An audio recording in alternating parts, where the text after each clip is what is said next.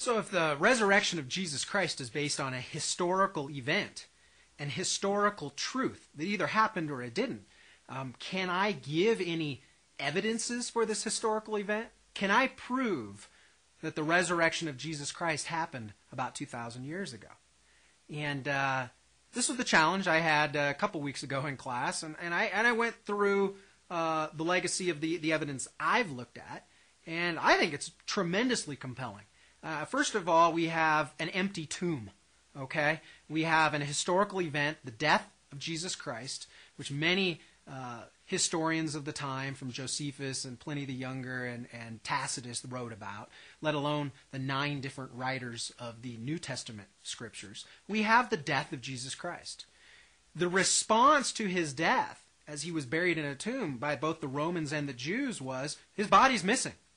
I mean, obviously, to quell any kind of new religion or new movement, it would be very easy to just produce the body and it's over. And the Romans had every incentive to do that, and the Jewish authorities had every incentive to do that. But there was no body to produce.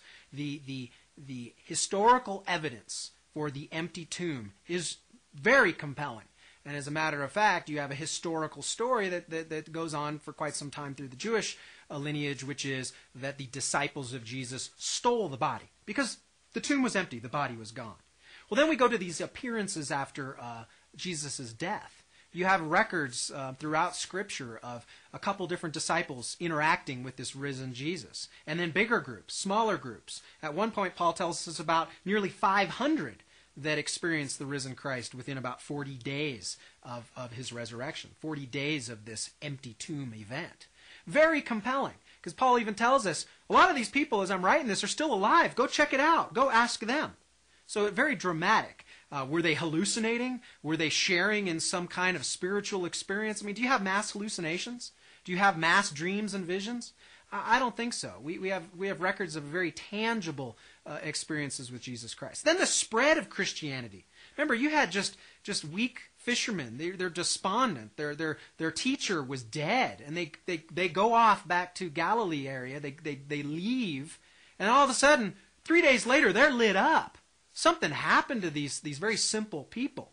Would they make this up? Why all of a sudden were these very powerful forces for the resurrected Christ? If they didn't experience the resurrected Christ, they sure do think they did. They sure do think they had this experience, because what was their goal? To get their names written in history books? I mean, they were ostracized by society. They lost a lot of their family. They lost a lot of their economic well-being because they were cut off. So something lit these people up. Okay? And then you look at the testimony of their martyrdom. Not only were they lit up to spread this story, not only were they just supernaturally empowered, but most of them died for this story.